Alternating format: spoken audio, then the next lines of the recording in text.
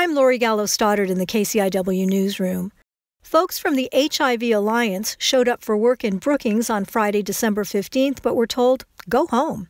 That's because the Curry County Board of Commissioners doesn't want the HIV Alliance to operate out of a county building. Jessica Cejnar Andrews is the Del Norte and Curry County Bureau Chief for the Lost Coast Outpost. She's been following the story and says the move to oust the HIV Alliance has everything to do with Measure 110 and perceptions about drug users. What is HIV Alliance and what does it do? So HIV Alliance is based in Eugene, and they have all kinds of services. A lot of it is focused on preventing HIV and hepatitis, Hep C. In Curry County, they offer a needle exchange program. So they will, people can go there and get clean needles to ensure that they don't transmit HIV and Hep C. In those kits, they receive fentanyl test strips to make sure that the substance they're using doesn't have fentanyl in them. And they receive naloxone, which is the substance used to reverse an opioid overdose. And they're all over. They've got offices in Salem. They've got offices in, I guess, Roseburg and Glendale and Grants Pass. And they're in a lot of Oregon communities.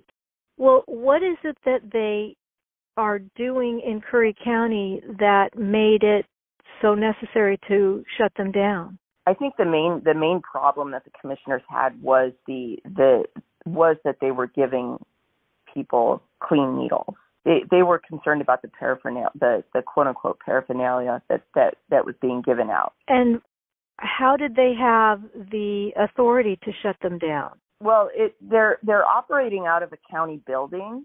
That county building is the Curry Community Resource Center, and it houses both the Veterans Services Department and the Juvenile Department.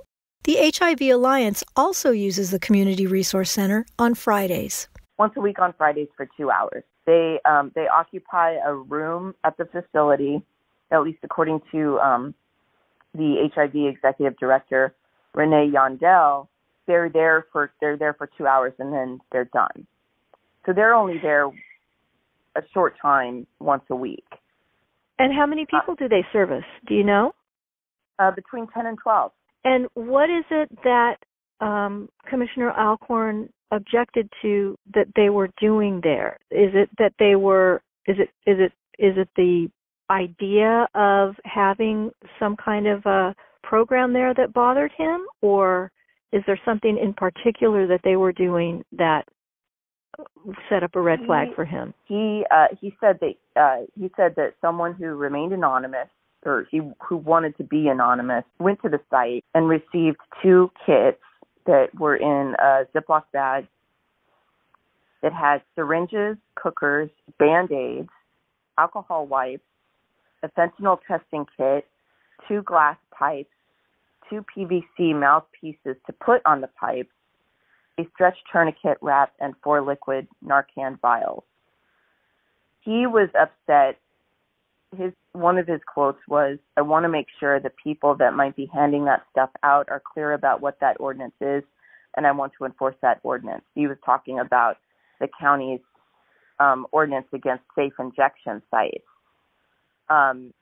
Their argument was that they may not be handing out the drugs, but that they felt like that there may be drugs nearby, or they're going to be going to get those drugs after they receive these kits. So it sounds to me like Commissioner Alcorn believes that by the HIV Alliance handing out kits that include pipes and clean needles and clean mouthpieces, that it is encouraging people to go and buy drugs nearby and use them. Gotcha.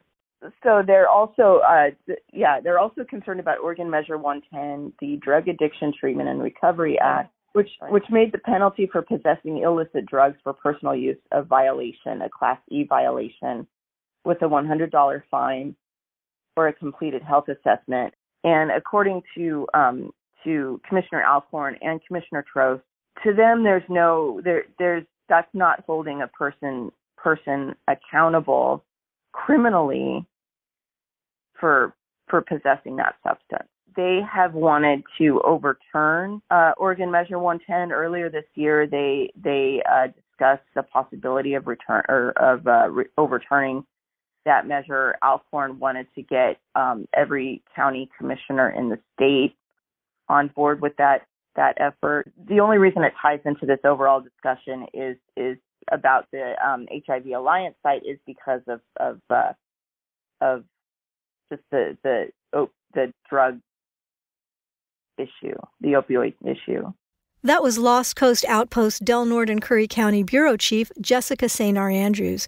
You can find her story about Curry County and the HIV Alliance online at lostcoastoutpost.com, and you can also find it right here on KCIW at kciw.org. For KCIW News, I'm Lori Gallo Stoddard.